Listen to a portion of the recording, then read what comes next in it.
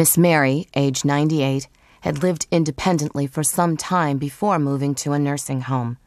Sometime later, she had the chance to leave that nursing home and move in with her grandson Billy and his wife Susan. In this video, you will hear from Miss Mary, 2 sexual assault advocates, and several criminal justice professionals. Some of the footage in this video may be difficult to view as it contains graphic content and photographs of serious injuries. Every month, when he bring his check in, they'd blow it. They didn't have no money to pay a mortgage, $500 a month mortgage. And they said, Granny, have you got any money? So I'll get my next check and I'll pay you back. I let him have it. I gave him 2 $500 checks at one time that I'd saved. 2 at one time. And I said, now Bill, go pay that mortgage. And what changed, I said, bring it back. Come back a drinking. I never did see none. I never have seen none of my money. It sounded like pretty much from the start there was problems with that.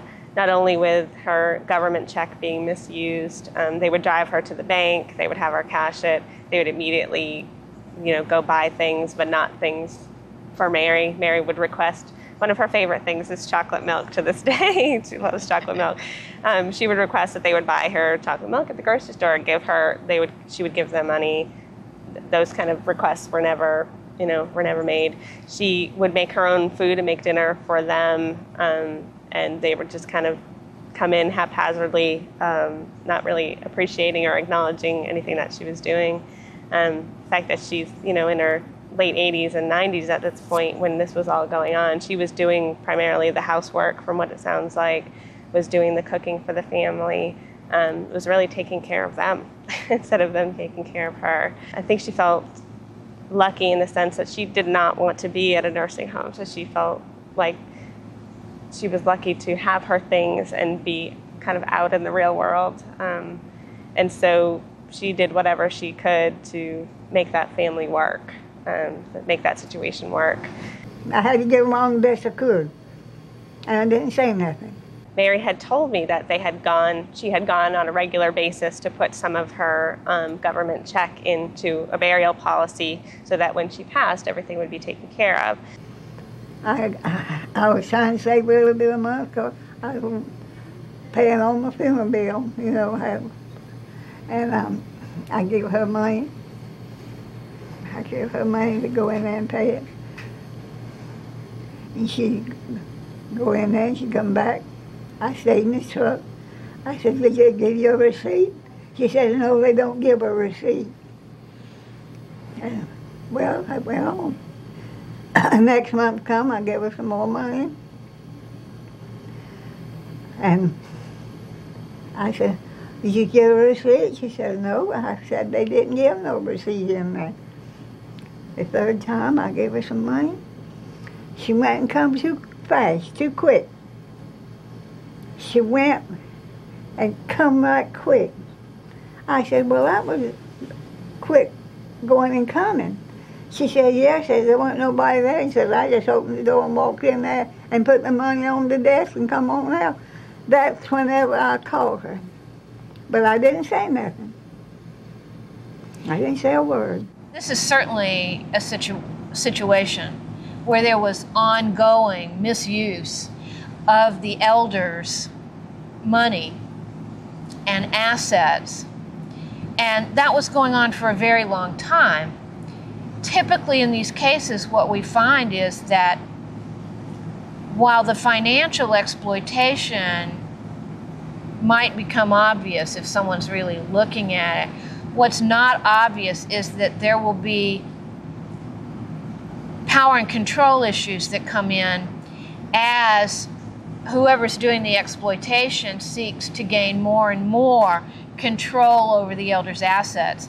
And that's where you start seeing physical violence, sexual violence, things escalate, as in domestic violence of all kinds.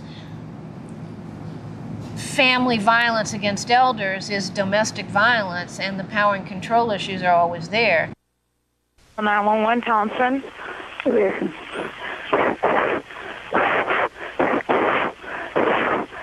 and a cough out here.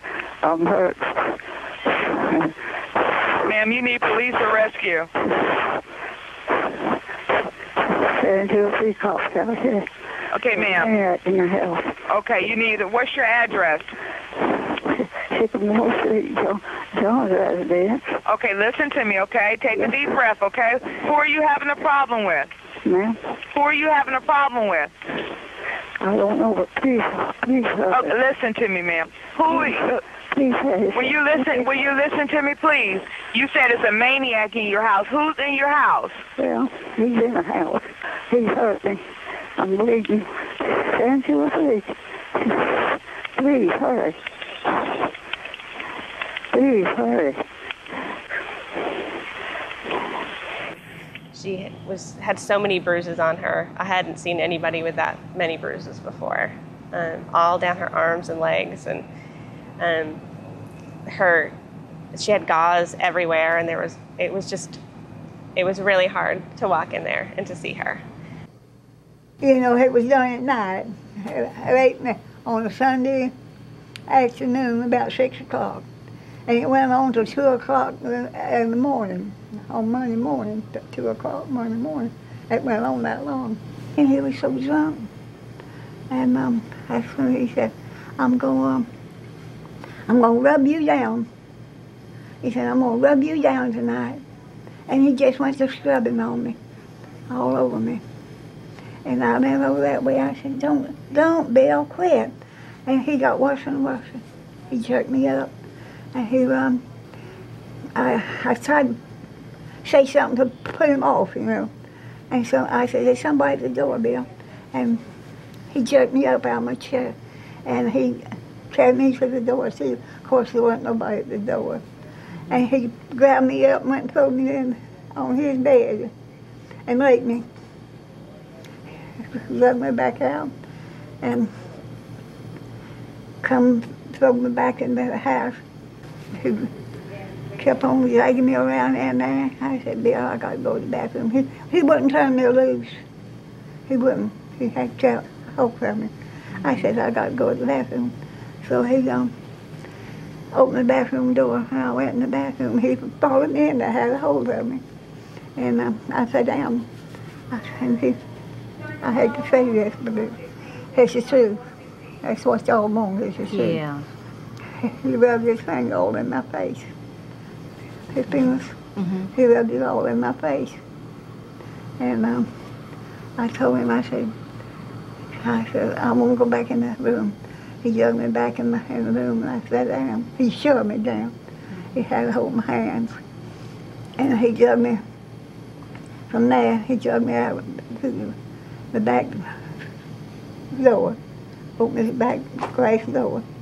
And I cut my hand, must have cut my hand on the door when they drove me through there. It's on. From here to here, 18 stitches. And there was 2 in my ankle. And he drug me out, and I told him, he said, I'm going to the little house. I got some beer out there. He said, I got 2 more beer. I said, well, you go get the beer and I'll have you drink it. You know, I was just telling him that, you know, make him turn me loose. He said, no, I'm going to carry you with me. So he dragged me out the back porch, down the doorsteps, barefooted, just had my night clothes on, down to the little house, and back dragging me. He said, I'm going to kill you anyhow. He said, I'm going to kill you before daylight. Now, he told me that, dragging me. I'm going to kill you before daylight. Nobody won't know who done it. And I cut my knee across here on something out in the yard. It had glass and gravel all in it. And I got back in the house. He slammed me down.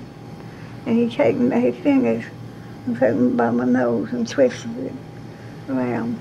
And my face was black and blue. My hands was all cut up. And he said, well, it's time to go to bed. I said, well, you go in there and go to bed, Bill. And he said, no. He drugged me in my room, and he got in my bed. And he didn't have no clothes on. He told me to get up there in the bed with him. I said, I'm not getting up there. And he lay down, flat his back in my bed. My bed was about like this. And so I was trying to find a way to get away from him.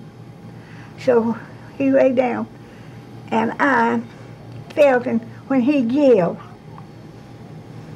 And I dug my hand out from under him, for he had a hold of it. And I went in there and I called 911. I said, there's a maniac in the house, and I said, he's just about killed me. I said, I'm bleeding to death. And so they come out there and found him in my bed. And they got him up, put handcuffs on him, put him in the car. I will never forget the day that case hit the office, because earlier in the year and the previous year, we had had a 60-some-year-old victim assaulted by a family member and a 78-year-old victim assaulted by her natural son. And in this business, when you work in these kind of specialty crimes of domestic violence and sexual abuse, every day you think, that tops it. You'll never hear anything worse. And then this file comes in with Lisa of a 96-year-old victim assaulted by her 38 or 37-year-old grandson. I think that the exploitation was going on. Clearly there was emotional abuse going on, where she was pretty much the servant, and her wishes were being ignored, and there were expectations that she would basically work for Susan. And I just see the situation escalating and escalating in pretty much a classic sort of sense. Now, all of a sudden, Billy rapes Mary. And it seems like something that came out of the blue. But when you start really digging into what else was going on, it's not quite so out of the blue.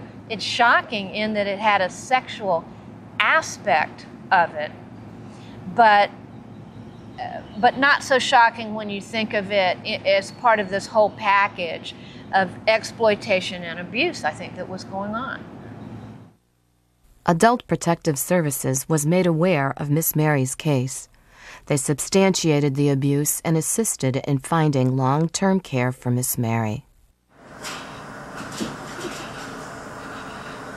Pretty much right from the beginning, Mary wanted to see the photos that were taken of her, and it was very important for her to not only see them, but she wanted a copy. That's where I can't hardly see this page. Yeah, I know, but he pulled you down these steps. Steps to this section of this little house. Down to this, okay. And it was little bitty, but For Mary, it seemed more like a validation for her. I think the whole situation was so shocking. And that first week, I saw her every day in the hospital. She was in pure shock that first week. And so for her, I think after time had gone by and looking at those pictures was like, yes, this really happened to me. I'm not making this up, especially because the family was so insistent that this didn't happen. That really helped her to realize that it did happen. We were very, very concerned that other family members would come in and dissuade her from testifying or convince her that it didn't really happen, or that something like that would happen. So I think when you hear Ashley talk, she'll actually call Miss Mary JD, and that's because we initially had her as a Jane Doe. Everyone at the nursing home refers to her as JD. She has, excuse me, since she still is in the same place, and obviously the security is lessened, but you know, when we still go by there, they still do ask that we sign in and make sure that they check where we're from and everything, because there still are issues with some of her family members. The trial took 8 days, which is incredibly long for this state where we have full discovery. It is very unusual for a criminal trial to take that kind of time, especially in light of the fact that it wasn't a particularly big trial. There weren't a whole lot of witnesses, but as I mentioned before, defense counsel was rather verbose. You know, going into the courtroom, it is divided on two sides, and you know, everyone that was pretty much against her was on one side, and then everyone that was for her was on the other side. sadly, the people that were for her were people that she had met after this had happened. It was, you know, her advocate, it was Nancy, it was people from our office that were there, that had an interest in the case, that believed her, that were there to show their support for her because it was so against her.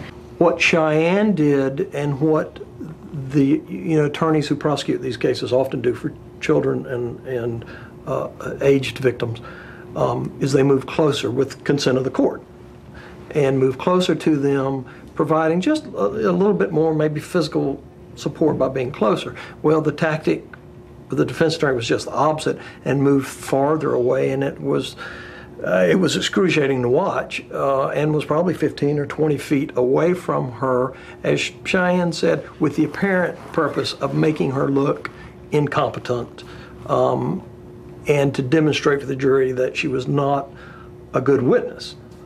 Just because of the tactics that were used, how long it went on, we were very worried that the jury was gonna let him go.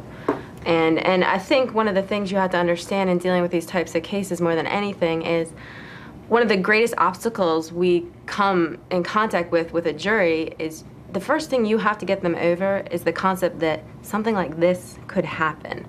Juries don't ever want to believe that sexual abuse happens, but put that aside, a grandson on a grandmother, and that is a huge obstacle that you face. You start back in a case like this, not rather than on an even playing field. And the only thing that Cheyenne and I really could do was just from the outset explain to the jury again and again and again that that's not our job and that we can't give motive. We cannot tell you why he did this. We have no idea, and you have to accept that that's something that we can't do. And you know, when you asked before, are we worried about the verdict? Well, when I spent 20 minutes in closing argument saying, we cannot tell you why he did this, and I see these blank stares coming back at me, of course, we're worried about the verdict.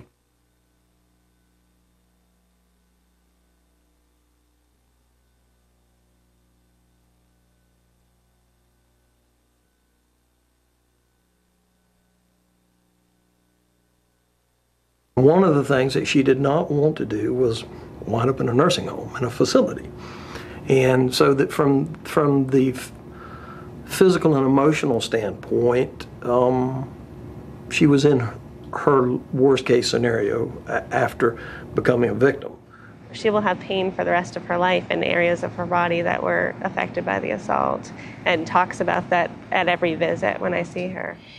One of the complications in her healing was that for most victims, while the sexual assault experience is a very powerless and helpless experience, afterwards, advocates and loved ones mobilize to help the victim regain control of her life. And that simply didn't and couldn't happen in this case, because Miss Mary had to go, as John said, to the place of her greatest nightmare, to a nursing home.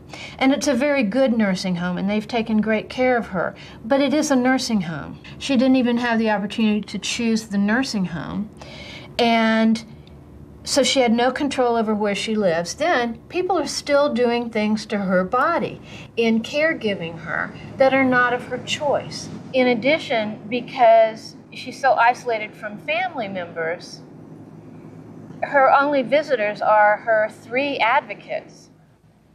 And she has healed emotionally and physically far beyond what I ever believed she could.